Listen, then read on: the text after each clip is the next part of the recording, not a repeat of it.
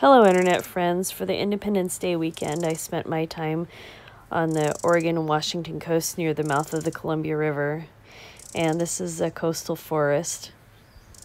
I don't know what kind of bird that is. I think it might be a wren. Anyway, so this is what the forest used to look like when we had more forest around here. They're tearing it down to build.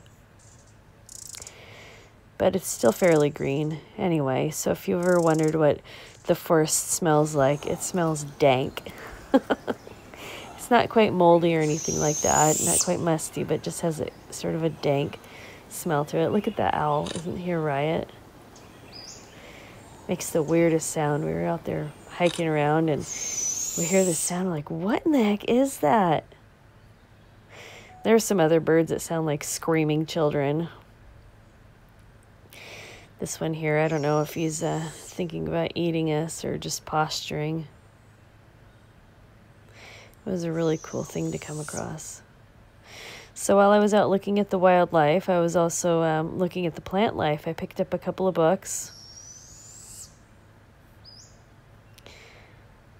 So after this owl clip, I'll show you the books.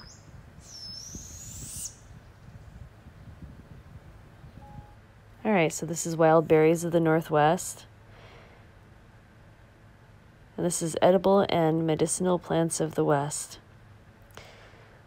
So here I have what's called salal. Has like a blue type of berry. This one's Oregon grape. I did not find any to take any clippings to bring home and sprout. I was really disappointed. I looked everywhere. This is a red huckleberry. This is gosh, it escapes me. Okay, this is a salmonberry. And this is a thimbleberry.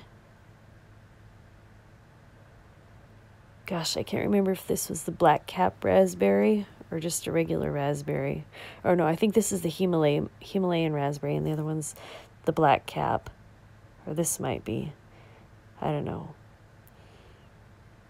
This is, I think, a rose hip or a rose. I got them kind of mixed up. Yeah, I think this was the rose, wild rose.